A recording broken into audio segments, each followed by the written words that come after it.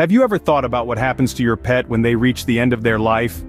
It's an uncomfortable question, yet a necessary one. Today we delve into the topic of pet end-of-life planning, a crucial aspect of pet ownership that's often overlooked.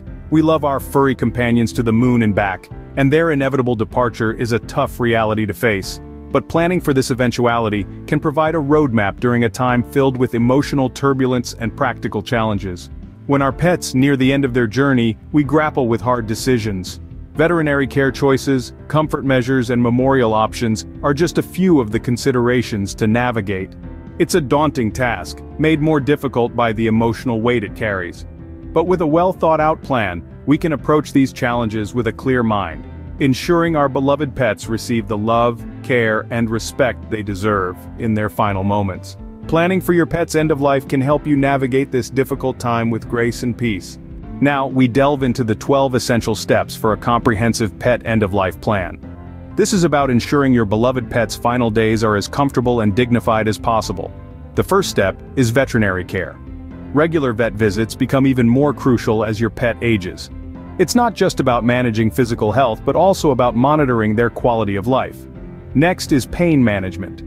As our pets age, they may experience discomfort or pain. It's essential to have a plan in place to manage this, whether it's medication, physical therapy, or other treatments. Third, consider dietary changes. Older pets often have different nutritional needs, and adjusting their diet can help manage health conditions and improve their well-being. The fourth step is hydration. Ensuring your pet has constant access to fresh water is vital, especially if they're on medication or have kidney issues. Fifthly, there's grooming.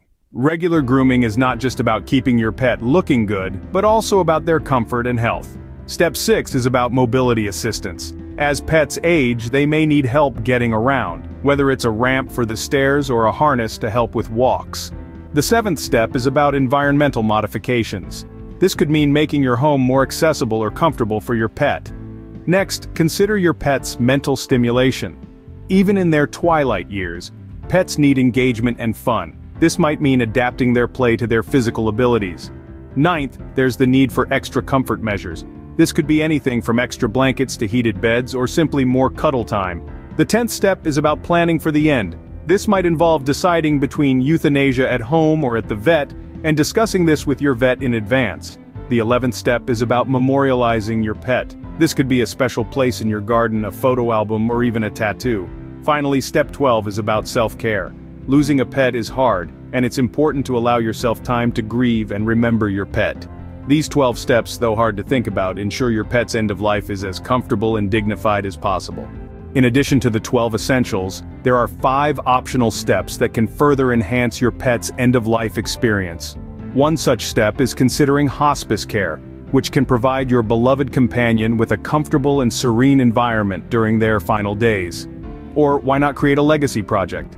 This could be a photo album, a paw print keepsake, or even a memorial garden. These optional steps, while not necessary, can provide additional comfort and create lasting memories. End-of-life planning for your pet is a deeply personal and emotional process. It's about ensuring a dignified and comfortable journey for them, while easing your own emotional burden. Remember, the 12 essential steps and 5 optional ones we've discussed are not just actions, they're demonstrations of love and respect for your faithful companion. We encourage you to share your own end-of-life plans for your pets in the comments below. And don't forget to subscribe for more pet care tips. Remember, your pet relies on you to make their twilight years as comfortable as possible.